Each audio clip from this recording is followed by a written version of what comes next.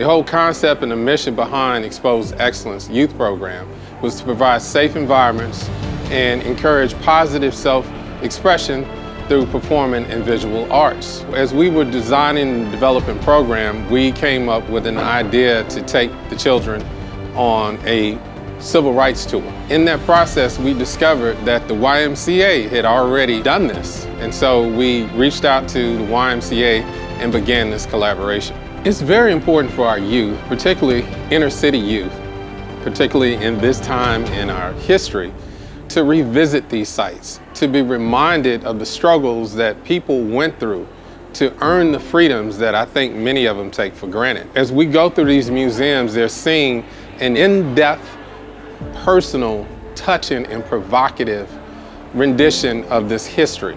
I had a lot of mixed emotions about a lot of things. Some of the things kind of made me a little sad. My experience at the Enslavement Museum was different. It was something that I never would imagine that would have happened to me. I can't even express how they felt. The way that they were treated was disrespectfully. They didn't have any names. They didn't have any say in their lives.